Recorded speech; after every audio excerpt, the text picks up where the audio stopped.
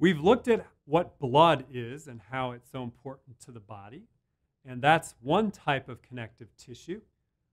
Today we're going to learn a little bit about muscles, which, as we learned, are controlled by nerves, and they are another form of connective tissue.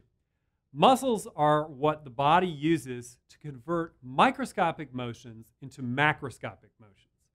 So we talked about how there are many machines at the molecular level that are really good at moving forward. Kinesin is just one of them, but a related protein is called myosin, and it walks slightly. Some of them walk one foot over the other, and others of them just kind of push on a different kind of fiber called actin.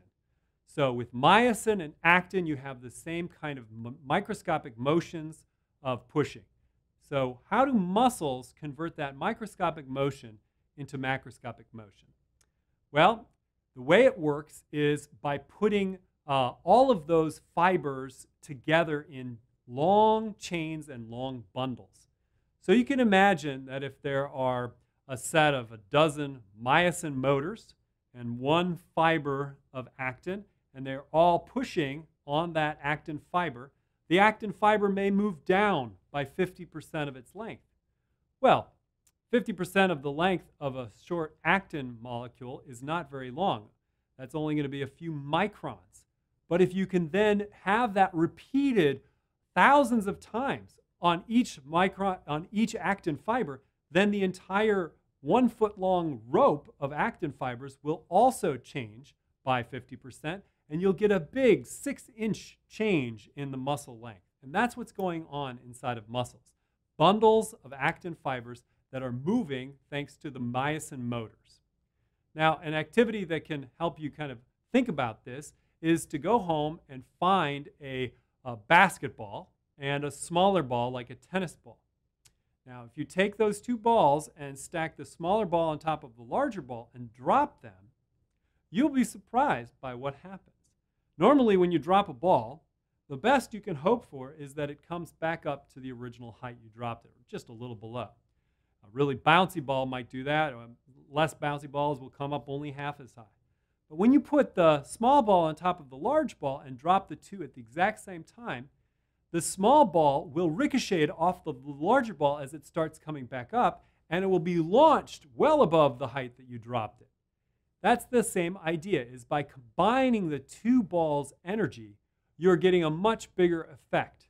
And in the actin-myosin system, when you combine the fibers of actin in one bundle with the fibers of actin in another bundle, you can start to get them to move across each other and pull in and do many macroscopic changes. So it's adding the effects of multiple systems in order to get the macroscopic change. Now, a story that goes along with this is the robotic industry. Most of the time, robotics use pistons and cables around electric motors, and everything is very hard and made out of metal or plastic. But a recent development in the robotics industry is to develop what are called squishy robots, robots that are using more muscle-like properties. So just like rubber can be stretched and compressed depending on whether it's filled up with the fluid, whether it expands in one direction and compresses in another. So also these robots can actually move and do jobs just by soft changes in the rubbery properties that they have.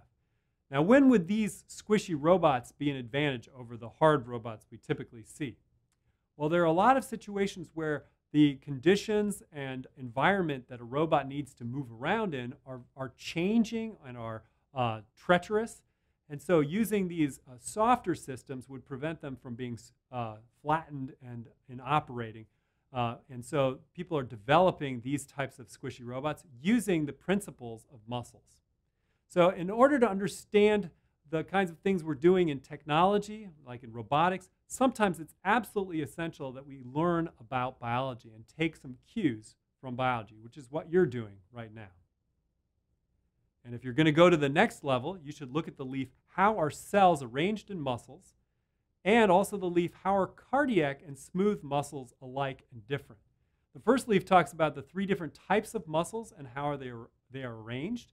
And if you click on the extras there, you'll get an interactive website to look at how muscles do their job.